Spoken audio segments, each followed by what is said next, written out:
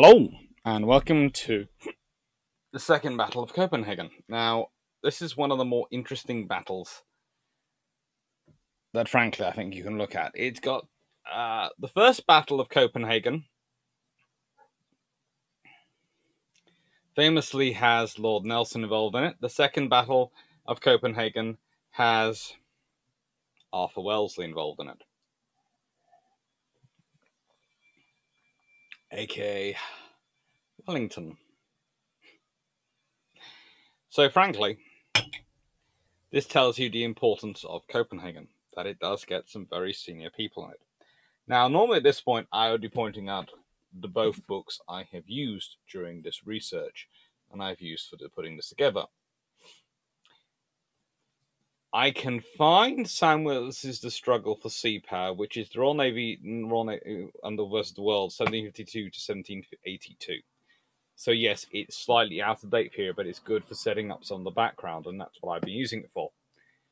And my main Bible had been Nicholas Rogers' Command of the Ocean, which I have put down somewhere this morning and now cannot find. Honestly, I cannot find it anywhere. I have looked the entire room over, and it has disappeared. No, I haven't tucked it behind boxes. There's always a possibility I've done something really weird. But no. Cannot find it. Literally was using it less than an hour ago. But the show will go on. You have seen me point out the book quite often. Hopefully by the time of the live this afternoon, I will have found it. Anyway, so it's not the thing is, the first battle takes place in 1801. This takes place in 1807. And what is interesting is this leads to a phrase developing in the English language, Copenhagen, to Copenhagenize something or Copenhagen something. So that's why there's that title, making Copenhagen a verb. It's the second battle which does it. Right.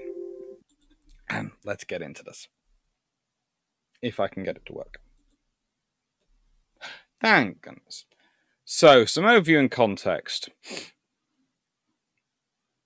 Both battles start off the same thing. The Danish look like they're going to become under the control of the French system.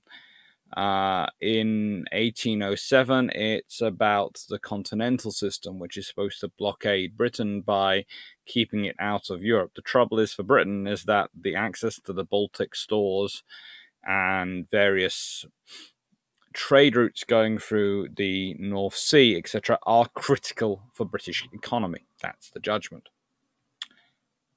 So that's not good.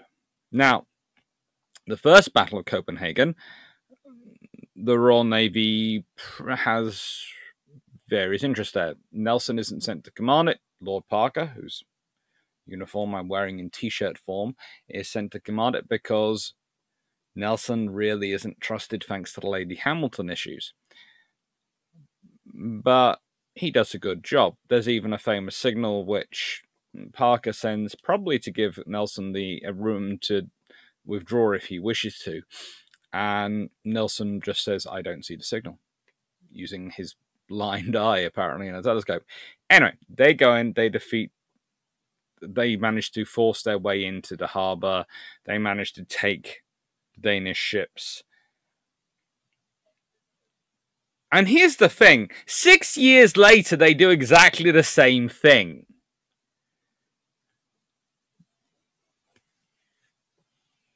This is going to sound strange, but 6 years later, you have the system emerging again. The Danish are again flirting with the continental system. There is a breakdown in Anglo-Danish communications. And the Danish are even less prepared than they were last time. This time, there are just 5,000 troops. And about the same number of militia to defend Copenhagen, their capital, where all their fleet is.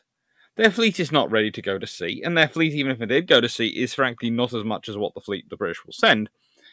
But leaving that to one side, They let the same thing happen again.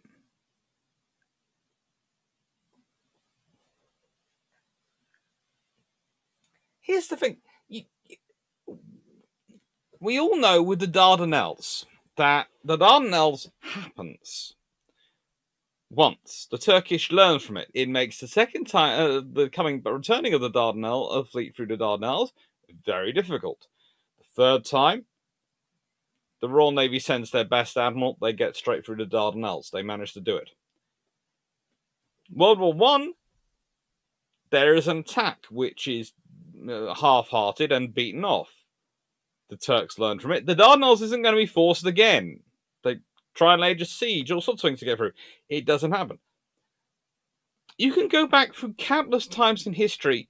More often than not, the nations who should do it are not attacked the same way again by the same people doing exactly the same tactics and win. You learn from it.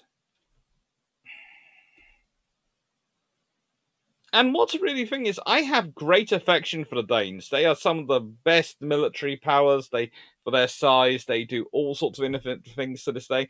But honestly, I do have to question their strategic judgment at the time. I can understand them allying with Napoleon, because frankly, if you don't ally with Napoleon and you share a land border with him, you're going to be invaded.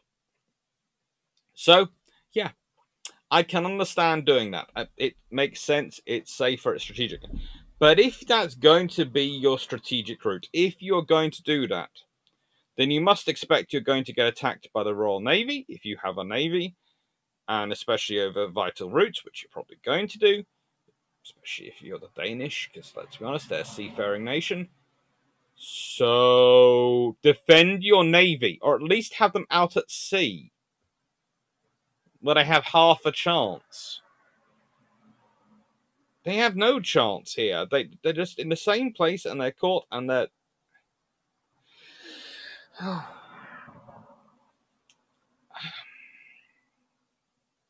And this time it does become a verb. Basically, the first time it's a glorious victory. The second time it creates a new word in the English language.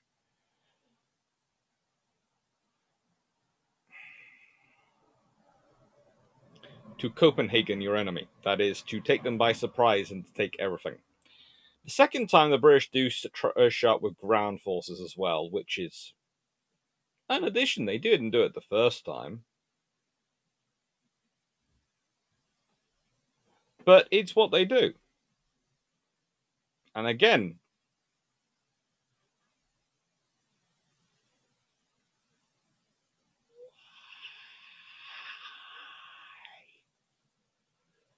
okay.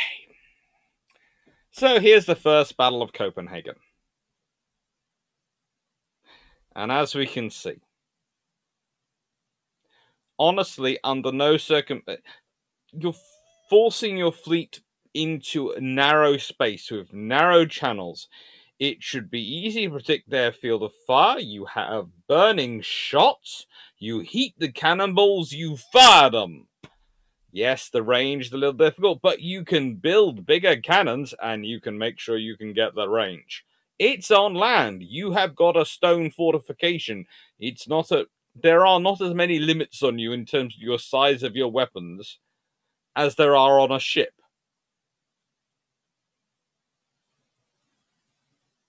First Battle of Copenhagen is really quite a cool battle.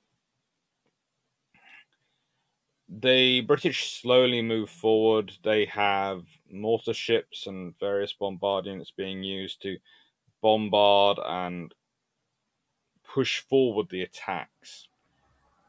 Now, a mortar ship is a very interesting tool because mortars are not usually used by warships, and not usually used by naval gunners, so they actually bring Royal Artillerymen aboard to run those guns. Not to man them, to run them, so they will have a lieutenant or something of the Royal Artillery aboard. And they usually have a naval gunner as well. So these ships are often very, very accurate because they have they have this sort of huge pool of mathematical gunnery resource aboard, and they only have to concentrate on 1 or 2 guns. So it's like you're taking the brain power, which is normally coordinating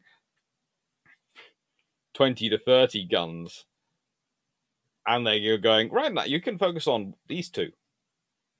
And yes, they're more difficult guns, but, it works well. And those bombardments push back the defenses. They push back on various things, and they manage to allow the Navy to get in close, and eventually for Nelson to do his maneuver of going in really, really closely and capturing a lot of Danish ships. There is always my good colleague Drax's favourite phrase that the French Navy is the first foreign Royal Naval Reserve. Well, the Danish Navy, thanks to the sheer number of them that are captured in the minimal number of engagements, are either giving the French a run for their own money or have definitely secured the place of second foreign naval reserve.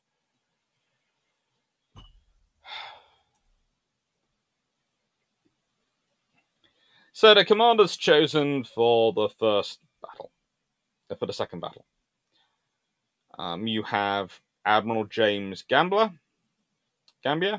and General William Cathcart. Now let's start off with these interesting gentlemen. Gambier is a founder of many, many things when he dies. He's a great investor in education. I'm going to remember the college now. When he dies, he is one of the founding people to send money out to the Kenyon College in Gambier, Ohio, which is named for him, as is the local Gambier Mountains. So Gambier, Ohio is named in part for James Gambier, Royal Navy Admiral. He has a long career. Let's just leave it at that. He has a long career, and he's a very experienced admiral. He also, after this, actually gets involved in an issue which is called the Battle of the Basque Roads, and he ends up calling for a court-martial himself because he's accused of cowardice in the face of the enemy. And basically, he's accused by Cochrane and another admiral of being a coward because instead of chasing the French onto rocks where they were currently dashing themselves to try and secure prizes, he preferred to stand off and just let them sink themselves. Now, I'm sure it doesn't have anything to do with the fact that Cochrane and Gambier were connected to different political factions in the United Kingdom. The accusations, nor does the loss of the money, because as commander of the inshore squadron, Cochrane could have racked up quite a lot of money if he'd been allowed to pursue in against the French. Although, of course, the Royal Navy could have lost several ships and a lot of lives, for Gambier felt, for not much gain. He was a good commander and a good admiral. So then we have General William Cathcart. Now, Cathcart is one of those forgotten generals of the Napoleonic War, and actually it's quite sad he's forgotten. Gambier is forgotten, but Cathcart, Gambier has a couple of decent battles and all sorts of things wandering around. Cathcart, well, he shouldn't be forgotten because whilst he does such great positions as commanding the forces in Scotland and having to, command an expedition to Hanover and all sorts of really, really great things, what he really does, which is really quite important, is that, and he's not full general, he's only a lieutenant general, actually, at this point, but he is the ambassador and military commissioner sent to Russia to help coordinate them. And if you consider during the War of Liberation and various issues in that period, he was absolutely critical to maintaining the alliance and success of the formations against Napoleon. Without him, a lot of it wouldn't have been achieved. So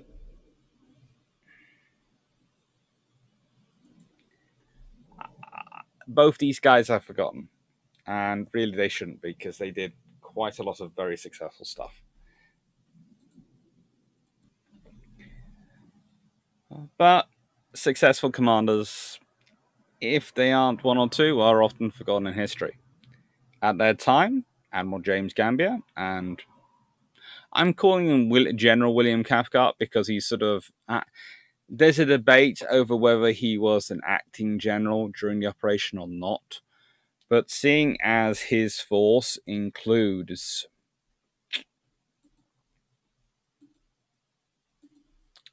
let's see.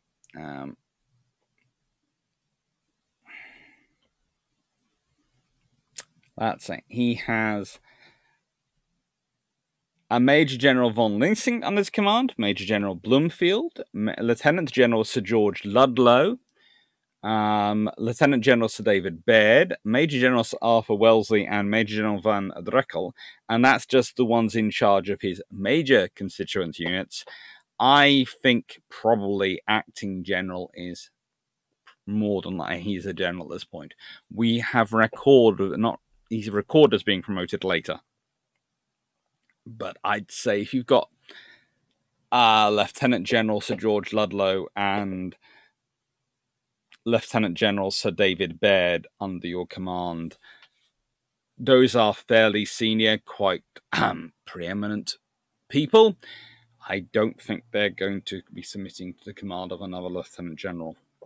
I think you have to be senior enough to give them orders.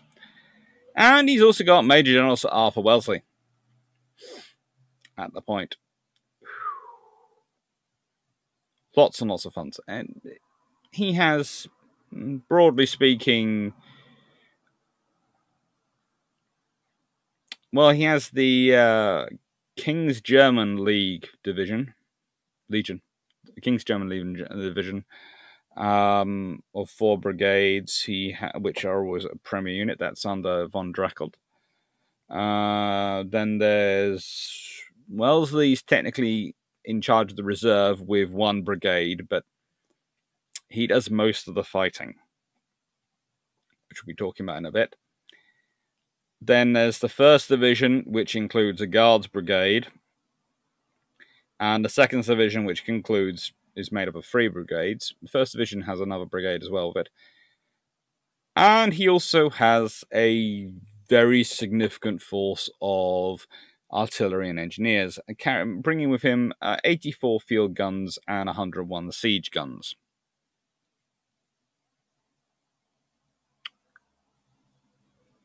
This was not a small force being deployed. And it's going to get more interesting when we start looking at the ships being sent.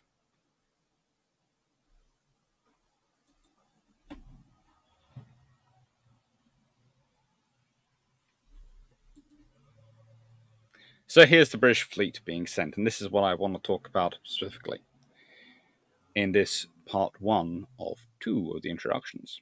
Both are going to be roughly 20-odd minutes. So, the Prince of Wales, 98 guns. A second rate. Now, I've talked about previous battles, and you're talking about a major force being sent. You've got only one second-rate ship, though. All the rest are third rates.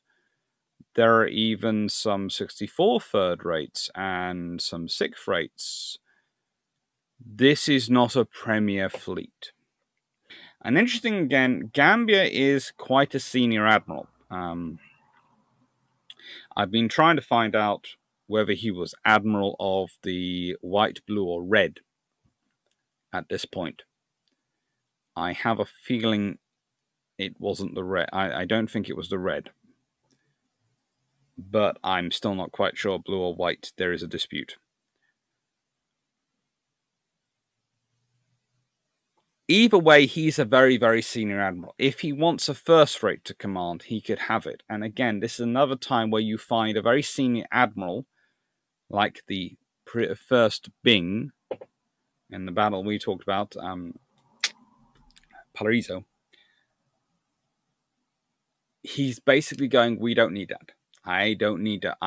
Give me third rates. I will take a force of third rates. You need these ships for other operations. You need those ships for those fleets. You don't need that. No. I will take these.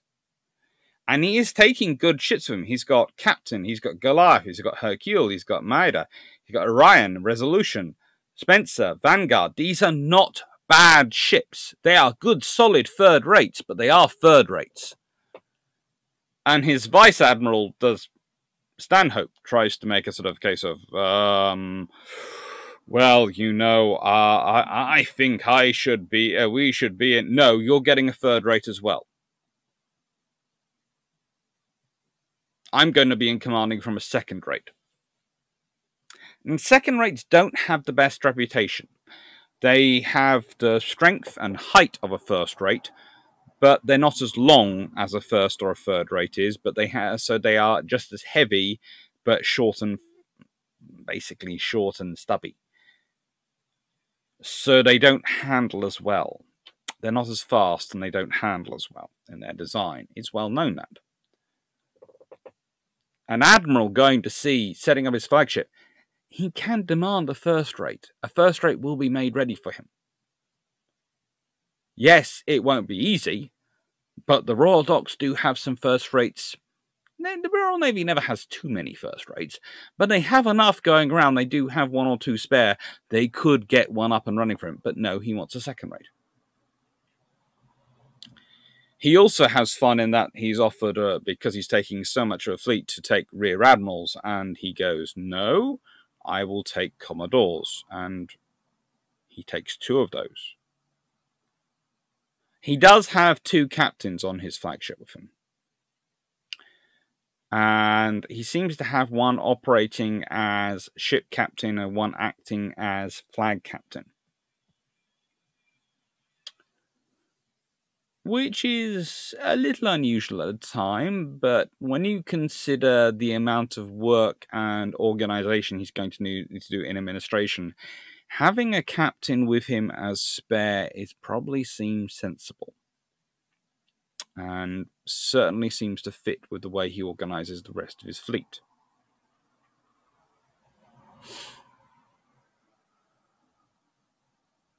And if you go down the names, there is a Captain John Bligh there, there's a Captain Thomas Graves there, Isaac Woolley, Peter Punge, John Colville, Samuel Hood Lindsay, Sir Archibald Collingwood Dixon, Captain George Burleton, Captain Robert Stockfield, Captain Alexander Fraser, Captain Donald Campbell, Captain Robert Campbell, Captain John Draper, Captain George Collier, Captain Clotworthy Upton, Captain Charles Dashwood, Captain Conway Shipley. These are not... Eventually, he does get a rear admiral sent out to him as well. This is the interesting thing. He arrives first with this force, but eventually the Admiralty does actually decide, we're sending you more ships, so we're going to send you another rear admiral. We're going to send you actually a rear admiral. And again, Minotaur in another 74. And it's superb, valiant, inflexible, laden. Again, defense, Mars, Agamemnon, and African. All these ships showing up, these are neither commanded by junior captains or weak captains, nor are they small, weak ships, but they are not, by any stretch of the imagination, the first flight of a fleet. This is the major operation going on. If you think about this period, this is the major operation which the Royal Navy is mounting, and is a critical operation.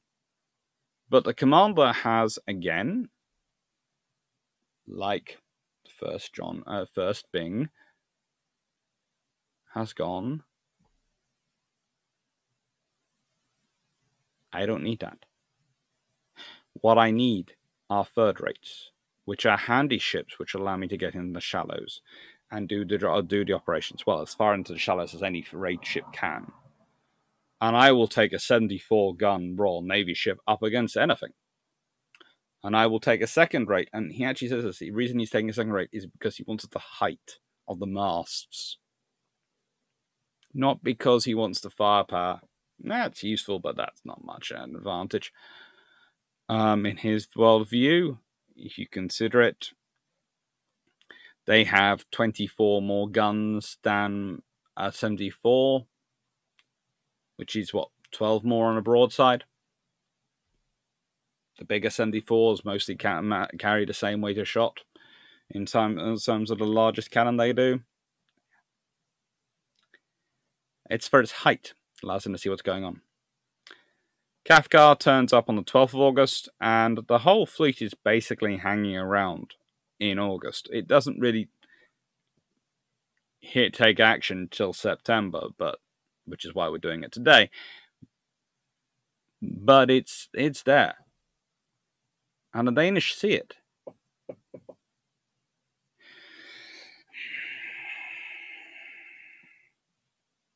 And again, starts off with it's posturing there, and it's a large military force, and all these things are posturing there. And it's an attempt almost at naval diplomacy. The idea is that this will make the Danish talk to us. This will make the Danish think, because we've done this to them once before. So they won't want it to happen again.